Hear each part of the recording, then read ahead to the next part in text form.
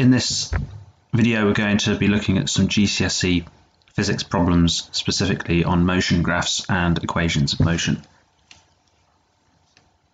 If we take a look at this graph here, this is displacement in meters against time in seconds. And let's just have a look what's going on. So from A to B, the displacement is increasing. Increases from 0 to 40 meters in a time of 20 seconds. Then from B to C, the displacement does not change. So that's from 20 seconds to 60 seconds, a period of 40 seconds. From C to D, the displacement is increasing, but it's increasing at an increasing rate, shown by the increasing gradient, that is the steepness of the curve. So what this bit shows from C to D is that the velocity is increasing. The gradient seems to be quite similar in this part, so you could say that the velocity was more or less constant in this part of the curve, but this one is more pronounced, the curvature is more pronounced just here, so the velocity is definitely increasing there. If you compare this with A to B, the velocity is constant. So when we're talking about displacement time graphs, we need to realize that displacement is a vector. So it has a direction as well as a magnitude or size. And this means that the gradient is showing the velocity rather than the speed. The speed would be being shown by the gradient in a distance time graph, but here we're looking at velocity in the gradient. Now from D to E, the displacement is again constant, just like in B to C. And in E to F, the displacement is decreasing, which means that the velocity is negative, which means it's going back to where it started, to where it came from.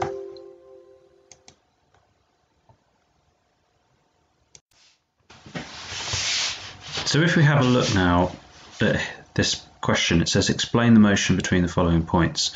Well, we have just covered what's actually going on here. So A to C, let's just recap.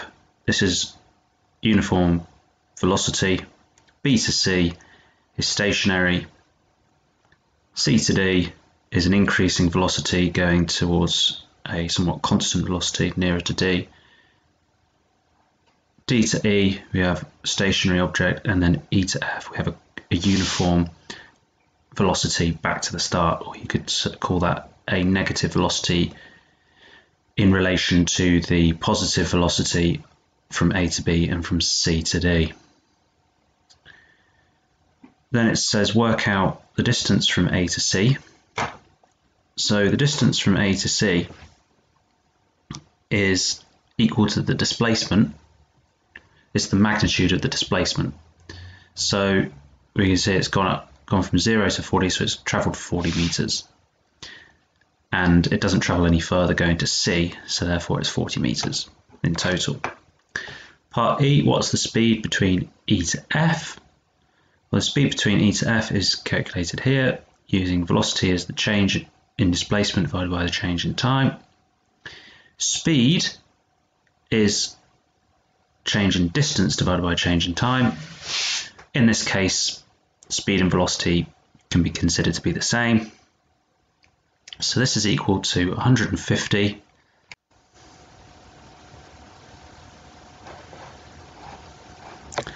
So just looking at where this 150 comes from, this is 150 displacement here, and it's going back to the start at 0. So from E to F, there is 150 meters traveled in terms of distance, and then it's in a time period of from 160 to 200 seconds. So you have to take the difference between those two for the change in time, and this results in 3.75 meters per second. Part F, what's the total distance traveled? So the total distance, you have 40 meters, no more here from B to C. Then from C to D, you're going up to 150 meters, so that is in total 150 meters, and then you can start coming back, so it's 150 plus 150 gives you 300. What's the total displacement? Well, displacement, yes, you've gone out 150 meters, but you've come back 150 meters, so they cancel out in terms of displacement. So you end up back where you started. So the total displacement is actually zero, even though you've actually traveled a certain distance. In the end, you could assume that you haven't gone anywhere. And that's what the total displacement means. Part H, average speed between A to F. Now here's A and here's F. So the average speed is your average distance, your total distance rather, divided by the time it's taken to travel that total distance. So the total distance is 300 meters. And the total time taken to travel that distance is 200 seconds. So that gives you 1.5 meters per second. You don't have to calculate the individual speeds at each time. You just do the average speed with the total distance divided by the total time. The average velocity between A to E, average velocity rather than speed, well, this is the displacement, the total displacement divided by time. So this is the velocity in one direction, right? So we're saying, oh, it's gone out and then it comes back again. So what's the total displacement out is 150. The total displacement back in is also 150. But going one way, it's 150 and it's done it in 160 seconds. So it's got to point E, it's stopped here and here. So the average velocity in one direction is 0.94 meters per second. And we put a direction. There's also got to be, with a velocity, there's always got to be a speed, a magnitude, and a direction. Solve the following problems by sketching speed, time, or distance time graphs, or by using a suitable motion equation.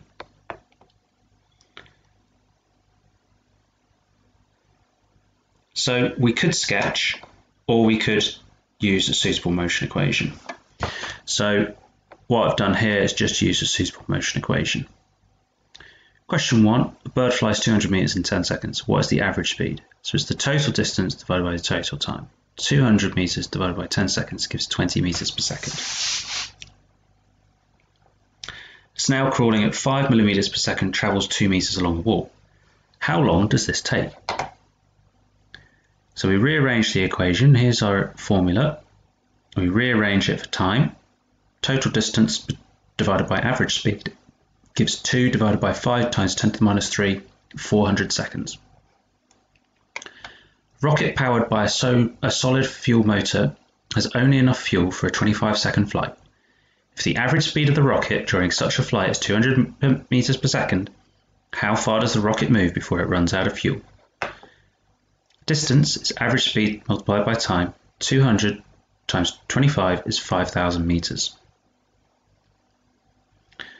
4. A car accelerates steadily from 15 meters per second to 25 meters per second in 5 seconds. What is the average speed of the car? So the average speed is the final speed plus the initial speed divided by 2. 25 plus 15 divided by 2 gives 20 meters per second. Part B, what is the acceleration of the car? Acceleration is the change in velocity, so the final speed minus the initial speed divided by the time. 25 minus 15 divided by 5 gives 2 meters per second squared. Meters per second squared being the unit of acceleration. 5. A car accelerates steadily from rest at 4 meters per second squared for 3 seconds. Find its final velocity. So its final velocity, we know, that's 5b, let's go to 5a. Its final velocity is u plus at. So v equals u plus at. This is one of the Suvat equations. So that's 0 plus 4 times 3 equals 12 meters per second. 5b, what's its average velocity? So its average velocity, you do the final velocity plus the initial velocity divided by 2 gives 12 plus 0 divided by 2 is 6 meters per second. So always show formula, working or substitution, answer unit.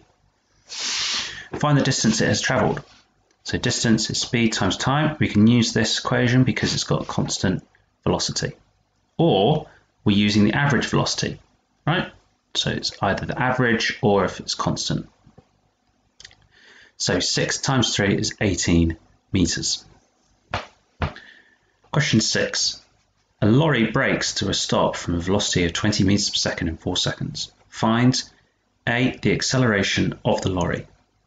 Acceleration, change in speed divided by time. 0 minus 20 divided by 4 gives minus 5 meters per second squared. B, the deceleration of the lorry. So the deceleration is the negative of the acceleration. So negative 5 is plus 5 meters per second squared. C, the distance travelled whilst braking. Distance is average speed divided by multiplied by time. So the average speed is u plus v, that is the initial speed plus the final speed, divided by 2, multiplied by t. Notice that you can either write u plus v or v plus u. It doesn't matter which way round that is. However, it does matter when you do v minus u. It has to be that way round.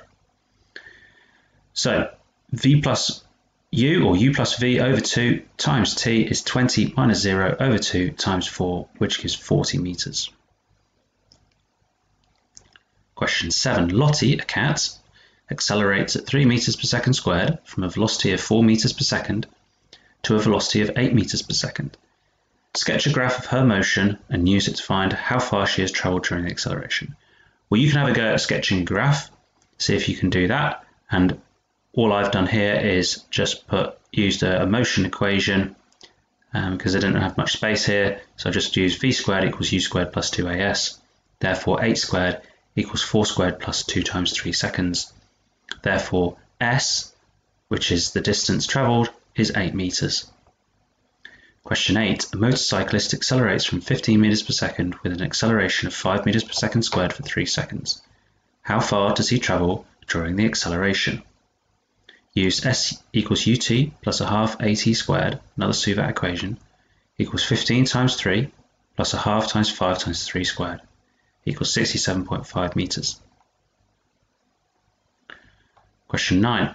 A dragster accelerates from rest at 20 meters per second over a distance of 50 meters. What is the acceleration of the dragster? Use v squared equals u squared plus 2as. Therefore, 20 squared equals 0 squared plus 2a times 50. When you're doing these Suvat equations, you always need to make sure that you choose one that you have all the variables for, and apart from the one that you're trying to find out. And so if you just have one unknown, you can use one equation. If you have more than one unknown, well, that's going into more AS level. Therefore, the acceleration equals 4 meters per second squared. For how long did the dragster accelerate? V equals u plus at. Therefore, 20 equals 0 plus 4t, so time is 5 seconds. Question 10. At the start of a race, a powerboat accelerates from rest with an acceleration of 4 meters per second squared, covering a distance of 8 meters during the acceleration. How long does the acceleration take? Use s equals ut plus a half at squared. Therefore 8 equals 0 plus a half times 4 times t squared. Therefore t equals 2 seconds. Question 11. A train decelerates from 20 meters per second at 4 meters per second squared over a distance of 25.5 meters. What is the final velocity of the train? V squared equals u squared plus 2as. V squared equals 20 squared plus 2 times minus 4 multiplied by 25.5. Y minus 4 because it's decelerating. Therefore, v equals 14 meters per second. 12. A car accelerates from rest at 3 meters per second squared for 4 seconds. How far has it travelled? S equals ut plus a half at squared equals 0 plus a half times 3 times 4 squared gives 24 meters. 13. A stone is dropped from a cliff.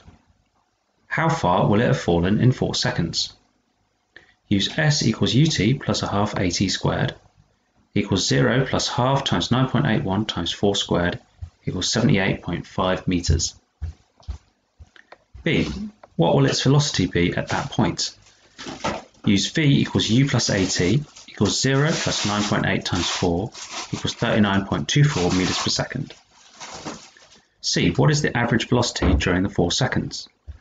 Use the average velocity equals the initial velocity plus the final velocity divided by 2 equals 0 plus 39.24 divided by 2 equals 19.6 meters per second. 14. Starting from rest, a car travels for 2 minutes with a uniform acceleration of 0.3 meters per second squared, after which its speed is kept constant until the car is brought to rest with a uniform deceleration of 0.6 meters per second squared. If the total distance travelled is 4,500 meters, how long did the journey take? So for this one, we just need to split the question up and we need to do it in a few stages. So first of all, we say that use v1 as after the first stage, the final velocity equals u plus at.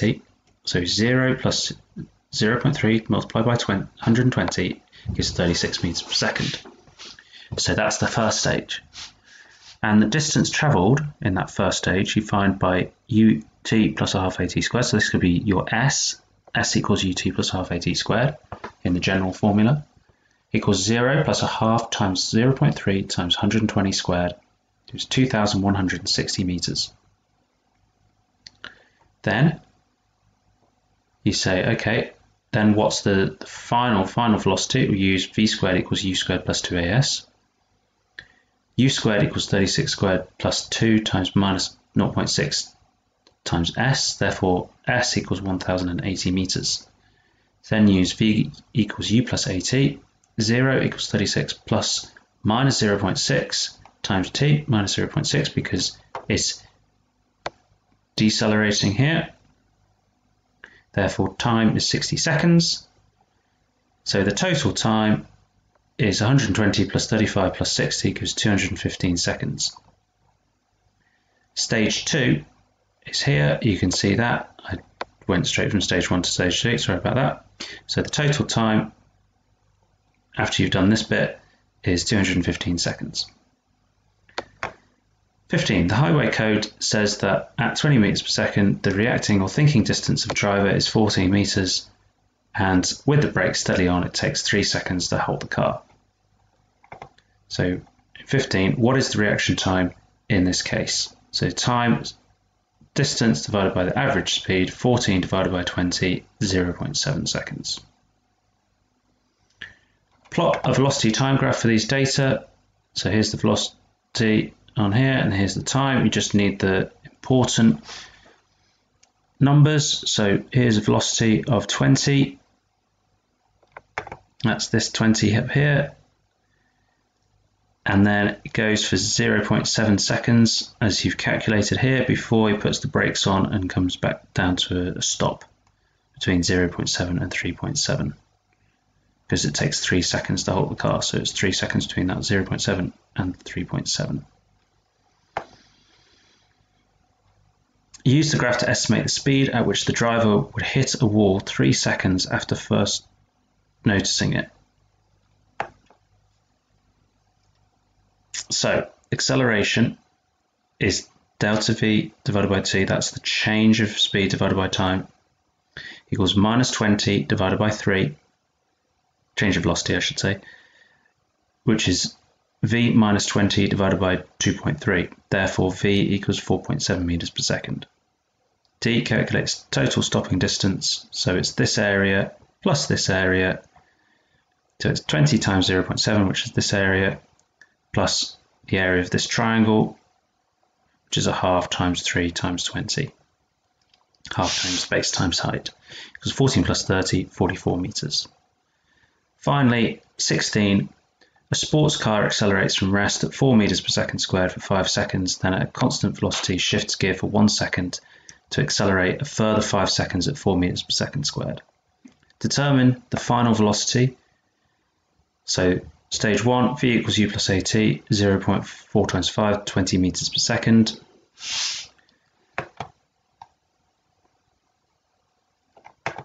And then v equals u plus at, 20 plus 4 times 5, 40 meters per second.